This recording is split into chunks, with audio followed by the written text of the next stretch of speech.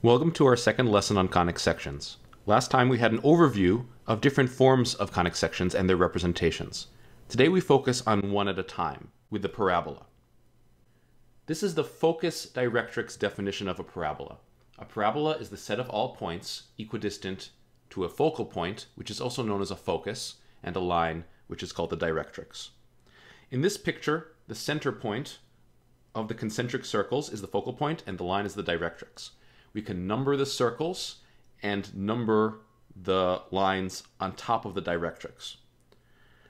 And the number of the circles can be thought of as the distance of that circle to the focal point. So the first circle has a distance of 1 from the focal point, and the second circle has a distance of 2 from the focal point. And the numbers of the lines correspond to the distances to the directrix. So the second line is a distance of 2 away from the directrix, and so on. And to find points equidistant from the focus and the directrix, we find the intersection of the nth circle and the nth line. So what does this mean? Well, that green point over there is the intersection of the second circle and the second line, meaning it's a distance of 2 away from the focus and a distance of 2 away from the directrix. And the third circle and the third line intersection appears there, fourth line and fourth circle, fifth line and fifth circle, and so on and so forth. And if you continue the pattern, you have a curve. And because the circles appear on the right and the left, you can continue this pattern. This again is another point. That's the intersection of the third circle and the third line, fourth circle and fourth line, fifth circle and fifth line, and so on. All these points are equidistant from the focus and the directrix, and a parabola is formed. So you can see that, in fact, a parabola is the set of all points equidistant from a focal point and a line. The purpose of today's lesson is to be able to translate this geometric definition of a parabola into algebra. And we'll be doing this in a series of tasks. And so the first thing I'm going to ask you to try to do is to graph on Desmos the focal point and the directrix. And try to have it so that the center, so to speak, the vertex of the parabola will be at the origin. But don't actually graph a parabola for now. Just see if you can graph the focal point and the directrix. Did you try it? Let's see what you could have done. So first off, we never really said how far the focus is from the origin and how far the directrix is from the origin. So in these cases, we would want to give to assign it a variable, in this case p, a parameter, and that distance can change as you adjust p on Desmos. And if you have p be positive, then in order for the line to appear below, that would have to be y equals negative p. So you'd have to know a little bit, remember how to get a horizontal line in order to do this task properly. So the second thing we're going to do is we're going to get a preliminary formula for the parabola that has that focus and that directrix. And we're going to use the definition of a parabola to do this. So a definition of a parabola is all the points such that the distance from the focus to the point is equal to the distance from the directrix to the point. And using the distance formula, can you translate this statement into an algebraic formula? So the distance formula is above there. If you don't remember how the distance formula works, you can check out one of the appendices at the end of this video for a refresher on the distance formula. So try to use the distance formula to translate that sentence, distance from focus to xy is equal to distance from directrix to xy, into an algebraic equation. Try it. So if you carefully use the distance formula and you plug in your points, then that's really all there is to this. The other part is that the point on the directrix is x negative p. So the x value is x, and because it's on the line, y equals negative p, the y value is negative p. So that point on the line is x negative p. So you very carefully plug in your points, and it doesn't matter which point you use first or which point you use second, because when you square it, all the differences are going to be made positive no matter what. So If you're careful enough, you'll have some sort of version of this. Now, depending on order, yours might look a little bit different, but it shouldn't matter in the end. And the only thing that might make a difference is the order in which you put some of these things. So you'll see whether you're right if you try the next task. So believe it or not, this formula, as kind of unattractive as it is actually enough for, on Desmos, the parabola to be formed. This is not a nice version of the formula. It is unsimplified and rather inelegant, but this is a formula for a parabola. And so our last task is going to be to make this into a slightly more elegant formula. So task number 3, take this formula for a parabola with vertex at 0, 0, and distance from the focus to the vertex P, and simplify it as much as you possibly can. So try it. You might not get all the way with it, but it's really important for you to try it yourself first. Can you simplify this thing? So we are going to go over the algebraic steps of how to simplify this. First, you can square both sides. Both sides are square roots. Squaring is the opposite of taking a square root, so you can simply eliminate the radicals entirely. And the other change that I made was I made the y minus negative p into y plus p. Some of you probably did that already. That's fine. So now what should we do next?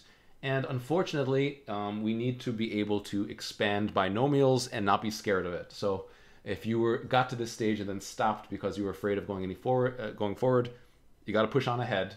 You expand the binomials. If you do not know how to expand a binomial or multiply an expression by another expression, then see one of the appendices at the end, appendix number 2. So what to do next? You have this longer thing. You can notice that there are the same things on both sides being added, so you can subtract those things from both sides, which is a legal algebraic move. You get x squared minus 2py is equal to 2py, and then x squared minus 2py equals 2py. You can simplify this a little more if you want by adding 2py to both sides to get a rather nice formula. X squared is equal to 4py. So this is the formula for parabola with vertex of 0, 0, and the focal distance from vertex to focus, or from vertex to directrix, p, is x squared is equal to 4py. Notice that in this formula, there's no y squared term. There's only an x squared. And this is consistent with what we demonstrated in the last lesson. For a parabola that is either fully vertical or fully horizontal, in other words, it's not like those rotated parabolas that we briefly saw in the last lesson. Only one of the variables can be squared, but not both. And in fact, if you want to have a horizontal parabola, it's the y squared is going to be the squared term, and x is going to be the one without a square. Next time, we're going to talk about shifted parabolas whose vertex is not at the origin, as well as gain fluency manipulating this formula. Until then, have a great day. And if you were confused about some earlier skill required in the lesson, the appendices are going to occur now. Appendix number 1, the distance formula. So if you want to find the distance between 2 points in 2D space, the formula to find the distance is basically the Pythagorean theorem. And we're going to do this twice so you get the idea. The Pythagorean theorem is a squared plus b squared is equal to c squared, and the distances are clearly 2 and 4, so you just plug them into the formula, and you can take the square root of both sides at the beginning to make it slightly easier, and you get the square root of 20 is going to be c. So this is pretty elementary if you know the Pythagorean theorem, and if you don't know that, then you should watch videos on the Pythagorean theorem until you have the idea. But what if instead of calling it by ABC or by 2, 4, and C, and whatever the answer is, square root of 20, we called it delta x, delta y, and d. So delta x, delta in math means change. And so the change in x is literally the distance between in the bottom side of that triangle, and delta y is the distance of the tall leg, the vertical side of the triangle, and it's equal to d squared. So all we did was we changed the Pythagorean theorem and gave it new names. And if we took the square root of both sides, we would get what is essentially the distance formula. Now, this delta x, the only thing that's left is to say, how do we find the distance between the x values of those 2 points? How do we find delta x and delta y? And the answer is, we use the 2 points we're given in green, x1, y1, x2, y2, whatever they happen to be. And delta x is the difference of the 2 x values. And delta y is the distance of the 2 y values. So all we need to do is carefully plug in the points into the formula, and we won't even need to draw a triangle and visually see how long the sides are. We can just do the math. So 5 minus 3 is 2, and 6 minus 2 is 4, just like in the first one. And you can, just if you have the points, not draw a picture and get the answer algebraically. So that's what the distance formula really is. Appendix number 2, multiplying expressions containing multiple terms. So this is about expanding algebraic expressions. And first we're going to do a concrete example that might be kind of insultingly easy, but it's good to do things concretely first and then algebraically. So suppose you want to multiply 2 plus 3 plus 4, that whole thing, times 5 plus 6. And most people in the circumstance would add first. 2 plus 3 plus 4 is 9, 5 plus 6 is 11, and you multiply to get 99.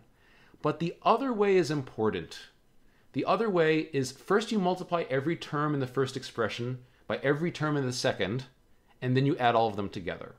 And teachers teach this in different ways. I'm very partial to teaching it with a box. Even though it's inefficient, it really gets the idea across. So when you multiply, you're really finding the area of something. And so you write all the terms of the first part on the top and all the terms of the second expression on the side, and you multiply all of these as if it was a little multiplication table. And then you'd add all the results, and then you'd get 99, which is the same answer. Now, why would anyone do it this way? For numbers, there's no point of doing it except to understand. But in terms of algebra, sometimes this is the only thing you can do to simplify something, and it was needed for the example we did for the parabola. So let's look at an algebraic example. So what if someone said expand x minus p squared?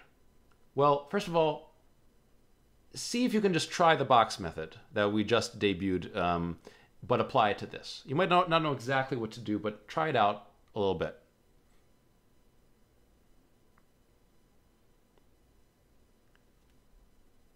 Okay, so hopefully you're beginning to realize that that's the sign to pause the video and try it. Hopefully you did. So x minus p squared is the same thing as x minus p times x minus p, because that's what it means to square something. You just multiply it by itself. And so one of the terms is x, and the other term is negative p. This is the same thing as x plus negative p. So we can have one of the things on top being x, the other be negative p. And so when we multiply them, we'll get x squared. 2 of them will be negative px, and the other one will be p squared, because negative p times negative p will become a positive, and a number multiplied by itself is squared. And then you simply add these things together. There are 4 things, you add them. I'm writing all the plus signs, even though when you get more fluent, you won't have to. And so all those plus negative px's turn into just a minus, and you combine like terms to get x squared minus 2px plus p squared. And one advantage of the box method is that the diagonals are really significant, that if you put things in a nice order, usually there'll be some sort of nice pattern to the box. Although, again, there are many different ways to learn how to do this, and at a certain point you will not need to write the boxes once you get enough practice.